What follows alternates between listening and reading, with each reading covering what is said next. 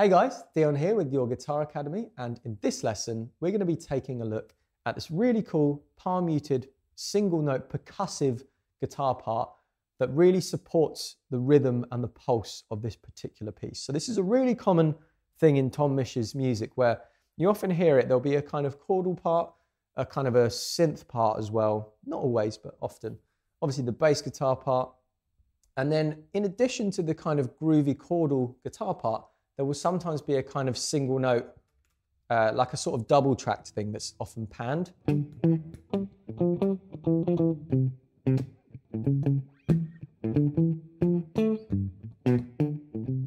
Little things like that that just really underpin the chordal movement and really almost help out the bass guitar as well.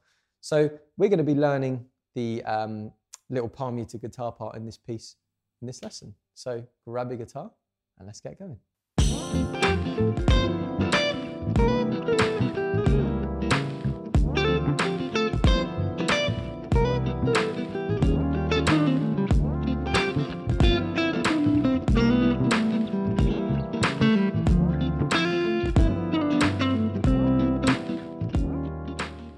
If you've just joined us, don't forget you can head straight to the website to get all the additional course materials, including tabs, chord boxes, backing tracks, all entirely free. And also please don't forget to like, comment and subscribe. We always love to hear how you're getting on with the material.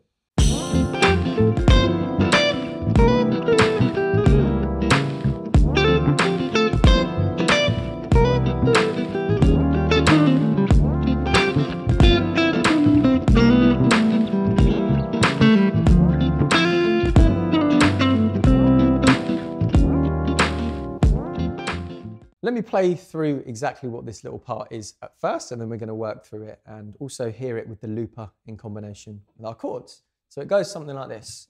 4.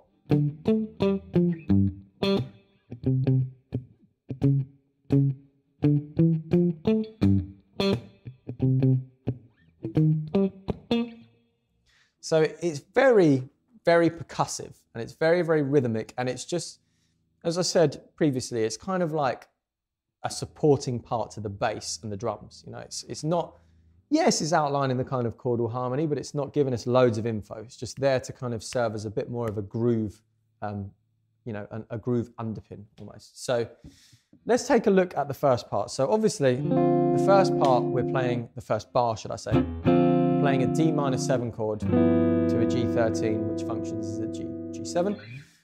So the first bar goes, so 1 and 2 and 3 and up. So the first 4 notes are just 8th notes. Okay, so we're playing 5th fret on A, 7th fret on D, 5th fret on D, 8th fret on A.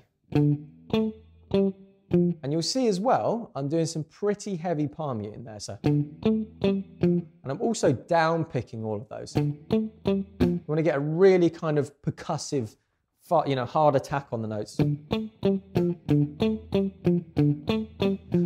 and 2 and 1 and 2 and, okay? That's for our D minor 7 chord. Then for the G13, we have 1 E and A. Remember it's swung though, so 1 E and A. So with this, we're just playing 2 notes of the G, just separated by an octave. Down pick on the 3rd fret of E, and then on this one, I like to up pick it, 1 E and A. Okay, that's the 5th fret of D, moving between our 1st and 4th fingers. And for that final note there, I like to release the palm mute a little bit so it sort of jumps out a bit. So far that gives us 1 and 2 and 2 and 1 and 2 and 3 E and A. Yeah, so with the drums, let's just go a little bit faster actually. Let's go up to about 75. So 2, 3, 4.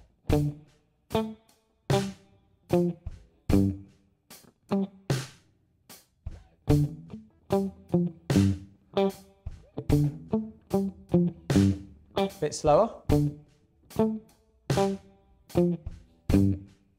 There we go. So that's the first bar there. You'll see as well, I switched to my position 2 on my Strat here because you get a kind of a nice, like a responsive sort of trebly sound for this, which really works for this particular percussive style. Okay, bar number 2, which is when we land on the C major 7 chord, move up to the C sharp diminished. So we start this bar with 2 16th notes on the 1E, just on the root note of C. So just like that, nice and choppy. And I just do down, up.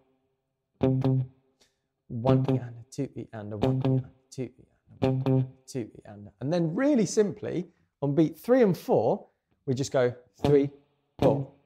So that's the 4th fret of the A string. And what I like about that is that it's just, we've got a kind of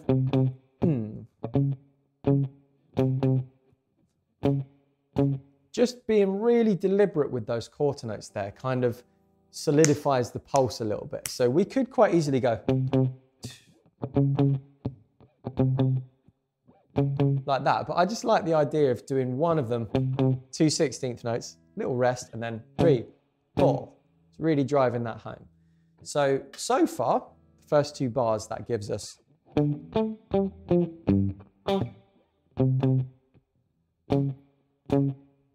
like that. So 1 and 2 and 3 E and 4 and 1 E and a 2 E and a 3 and 4 and there we go. So you can hear the chord movement in what we're playing there.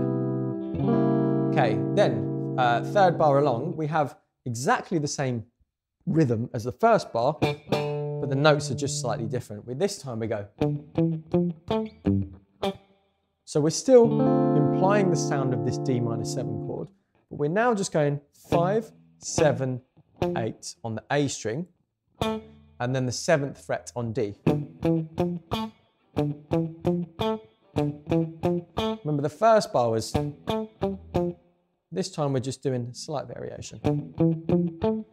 Cool, and then we go, same thing as previously, 3 E and up on the 3rd fret of E to the 5th fret of D. And then again, the bar number 4, we do 1 E and a 2 E and a 1 E, 2 E and a, and then we have this interesting pattern for the F9 chord. So this goes 3 and 4 E and a. So a little cheeky 16th note on the E of 4 there. So we have 6 on A, 5 on D, and then 4 E. So that's an upstroke there on the 8th fret of D. 3 and 4 E and 3 and 4 E and. Okay, so the second part, bars 3 and 4, go something like this.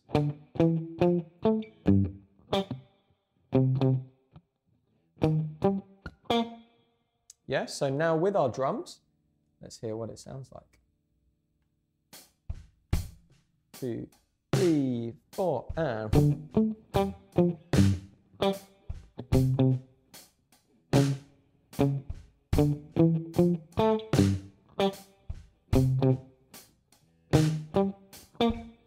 And again.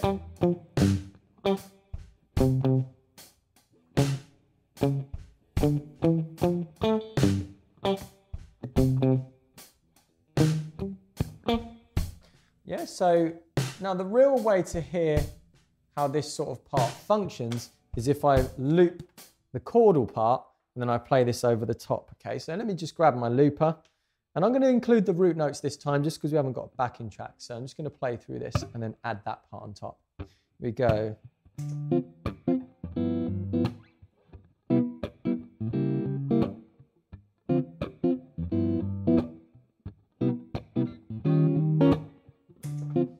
Cool, that's our chord part. So I've recorded that on the neck pickup there. Let me now switch to position 2 and you'll hear how it really jumps out this part. Here we go.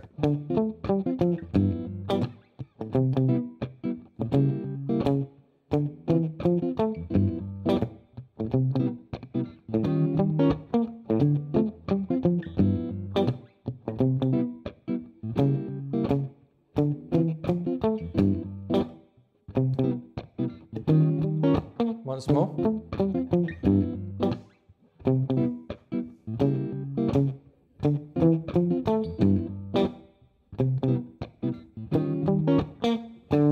So you'll hear as well, I'm occasionally adding in a couple of little kind of ghost notes, you know, little percussive elements there.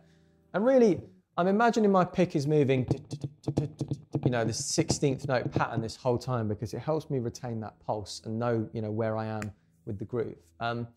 So yeah, that's kind of all the kind of rhythm guitar components to this piece here. Just take your time with both. If you've got a looper, see if you can do what I just did, loop one part and play the other.